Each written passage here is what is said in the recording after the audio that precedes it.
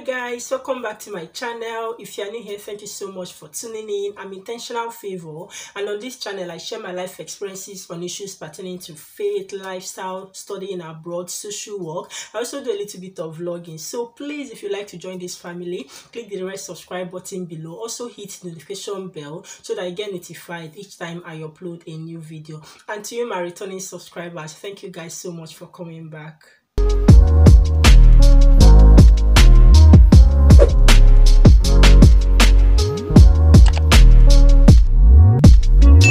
So guys, welcome to another episode of social work series, and as you've seen the title already, in today's video we'll be talking about social work placement. So this video is going to come in like 2 or 3 episodes. Yes, people are complaining that my videos are so long. Apologies if you feel so, but at the same time I've gotten comments from people why they love my channel is how I explain things and take my time to make it clear to all. So I'm at a dilemma. I don't really know, what should I do? Some people are happy with the way I release my content, others are not. So what should I do? Anyways, let me know your thoughts in the comment section. And by the way, I know I jokingly said something to one YouTuber here, Immigrate with Ammy. This wasn't planned, but you know, shout out to you. Hello, Immigrate with Ammy. Shout out to you. Yeah, her videos are so short and on point, so I want to recommend her. And so many people, for whatever reason, don't like the United Kingdom. So if you are looking for another alternative, another country that you might want to consider studying abroad, Immigrate with Ammy on her channel. She's currently in Portugal, so she does just the same thing I do, but when it comes to applying to Portugal, you might want to give that a try. You know, probably have Portugal as your plan B in case you already have plans of coming to the United Kingdom. I'll leave the link to her channel in the description box. Please go ahead, support her, subscribe to her channel. She's doing a good job. Her videos are short. Yes, you get the opposite of what you get here. All right, yeah, I've told her I'll come for tutorials on how to film short videos. You see, this thing alone will take so many of the time. That's by the way, guys. So yeah, today I'll be talking about social work placement. In this particular video, I'm going to be talking about everything you need to know about social work placement. Yeah, so just giving you some facts or some details about social work placement. In a subsequent video, I'll be giving you tips or advice from my own experience and of course experiences of some of my friends and colleagues alike, so that you will learn and not make some mistakes during your placement. So the first thing I would like to say about social work placement in the United Kingdom is that it is compulsory. Yeah, so it is a compulsory component or aspect of your study as a social work student. You can't avoid it. It's not possible. So it's compulsory, and if you're coming in for your masters, in your first year you are going to have 70 days placement, which is mostly in the PVI sector. Maybe think of PVI, think of non-governmental organizations. Okay, so it's mostly in the PVI sector. Then the second placement is 100 days, which you will have in your second year, which is usually a statutory placement. All right, that takes place in your second year. If you're coming in for undergraduate studies, your first year is more like freestyle. You don't have much really to do, but your second year you'll be going for your own first placement, which is 70 days, and then in your third and final year you'll be going for the 100 days placement. So in all, you have a total of 170 days placement as a social work student. That's one fact about social work placement in the UK. Second fact I want to share with you about social work placement is that it is not paid. I think I've gotten these questions time and time again. People asking me, is it paid? No, my dears, unfortunately, sadly, it's not. Okay, it's not paid. That's why for the home students, they get bursary. All right, they pay them, yes, because they are social work students and all of that. But as international students, of course, let me also tell you, in case you don't know, you are not entitled to that NHS bursary. It's only for citizens and home students. Yeah, they are the only people that are entitled to having that. So it's not paid for. So social work placement, another thing about it is like it's more like a regular 9 to 5. All right, but it depends on your placement agency. So it depends on how they work. For instance, your first placement, if it's in the PVI sector, like I said, think of non-governmental organizations as the PVI sector. So when you are there, it depends on their opening times. For instance, when I did my first placement, it was in an arts like art center. So they use arts to help people improve their mental health. So people that have mental health issues, mental health diagnosis, with art, drawing, painting, and so many things, the pottery and doll is actually a very good idea, and I love that placement so much. They help people to improve their mental health. So when I went there, you have, of course, a pre-placement agreement meeting. Yeah, that's one of the things that you should know. So when you have that meeting with the providers of your placement, they'll of course, you will have to agree where your start time is and when your finishing time is. So it depends. It can be flexible, especially for your first placement. But your second placement, or I know some people, they have 2 statutory placements. So their 2 placements are statutory. The first one for me, or in most cases, will be PVI sector, the 70 days, and the 100 days will be statutory. What statutory is now like in the government, you work in a local authority, in a council, all right? So that one most times is a regular 9 to 5. Yeah, sometimes it's not negotiable, to be honest. But depending on when the PVI sector, like when the non-governmental organization, when their opening time, sometimes some of them, they open at 10 o'clock and all. I think when I did my placement, mine, their opening time was 9:30. So I start by 9:30 and they close by, I think, 4 or 4:30 thereabout. And that is when I close, all right? But your university will tell you the minimum hours that you can do per day.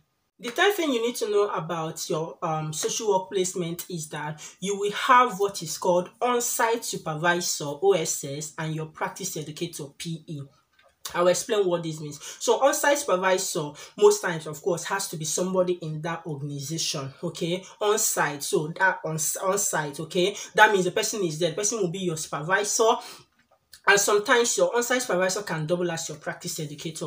Now, the practice educator is a trained social worker. They actually go for that training to become practice educators. They are trained, I think, in that 1 year training or 2 years program it is. They study it, they do all of those things before they get qualified to become practice educators. They are the main, like, your practice educator is the main person as far as your placement is concerned. One thing about social work placement, once you are on placement, really, your university has little or no involvement, kind of. Not that they are not involved, but most times everything lies in the hands of your on-site supervisor and your practice educator. But most times it lies in the hands of your practice educator. Now, your practice educator is the person that will score you. Your practice educator is the person that will determine whether you pass or fail. Mind you, your university has no say. If your practice educator says that you failed, your university cannot do anything.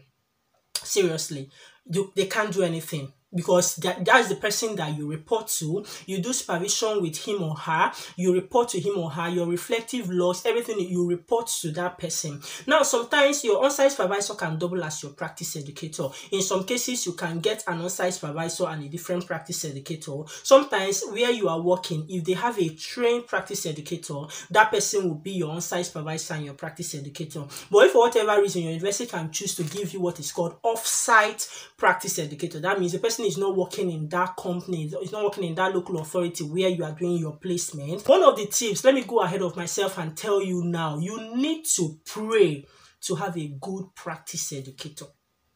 God, you need to pray, have a good practice educator. Maybe I'll tell you more stories about this when I start giving you tips, or maybe now that I've said it, let me just say it and cover it up. Now, why I said this is that please pray. You don't have to choose. You can't choose. You can't determine your practice educator. You can't determine your on-site supervisor. You have no say in that decision. You can't find your placement for yourself. Universities, it is their responsibility to find a placement for you. So you see why you really need to start praying on time. Why I say this is that personally, of course, I pray. I always pray and ask God for the best. And God gave me the best. Throughout my placement, my first placement, oh my God, my practice educator was the best. At the point, I was really afraid. When I hear the experiences of my colleagues, I'll be like, this woman seems to be spoiling me too much. Hope I'll get a similar version of you in my second placement, which is the ultimate one. Let it not be that I just get used to having a good practice educator and later on, I'll just meet one.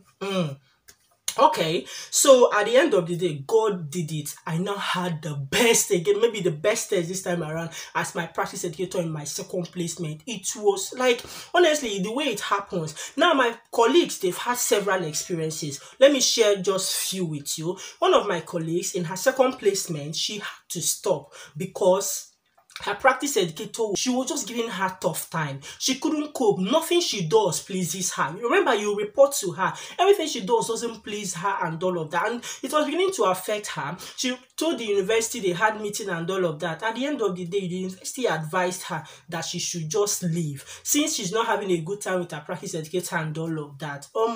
My friend heeded to the advice of the union and then she stopped her placement. But then it took another 2 to 3 months before they could find another placement for her. And sometimes it can be difficult, especially during this COVID time, and for so many reasons in the social work world, it's actually so difficult. So you see why it's important that you pray and ask God to give you a good practice educator. Okay, I have another friend. During her first placement, her practice educator was not just pleased with her and everything, and now said that she has to do extra 1 week. Somebody, you know, when you are just done 70 days, you are counting down because it's a loss, really, 9 to 5 and all of those. She can't wait because she was also working. All right, she's also working at the same time and doing placement, so she couldn't wait to finish. And somebody saying that you have to do extra 1 week, that they are not satisfied with your work. That was an issue. I think she just ended up doing 3 days extra at the end of the day. If not, she can say you didn't pass, and that is what it is. You have to repeat the placement. And then this other friend, during her second placement, when she was about to round off again, this similar issue happened, saying that she has to do extra 1 week or 2 weeks, that she still has some things that she needs to learn and all of that. It was her practice educator. This one was her team manager saying that. The manager was saying, I don't think you are good at this. I don't think you are good at this. You need to still come 1 week and all. You know, they lack social workers and all. So they needed her. So it was her practice educator who stood up for her and said, I don't think she actually needs to come back and do extra 1 week. She's a student and she's allowed to have learning needs. So what would her learning needs be? She's not expected to be perfect. So when she goes on, that's why she has the ASYE, the Assessed and Supported Year of Experience. She will have learning needs. So that's when she can learn it. She's not expected to be perfect. She's not a professional yet. And that's how my friend escaped that. And she didn't have that extra 1 or 2 weeks that the manager was saying she should have. Do you see the importance of having a good practice educator, guys? So that is very, very important. Pray to God to give you a good practice educator. Especially, you know, you're a person of color and all of those stuff. So it's very, very important. I think I will stop here for now. So I'm going to pause here when it comes to this. Of course, like I said, I don't want this video to be too long, but then I'm going to film another episode telling you practical tips and advice on what you should do, how best you should do when it comes to your social work placement. All right, so guys, please don't forget to give this video a thumbs up. All right, share this video, leave comments. Do you have questions, especially if you have things specifically that you still want me to address on this channel? Feel free to let me know in the comment section, and I'll be seeing you guys in the next episode. Until then, stay blessed, remain intentional, and take care of yourself. Bye.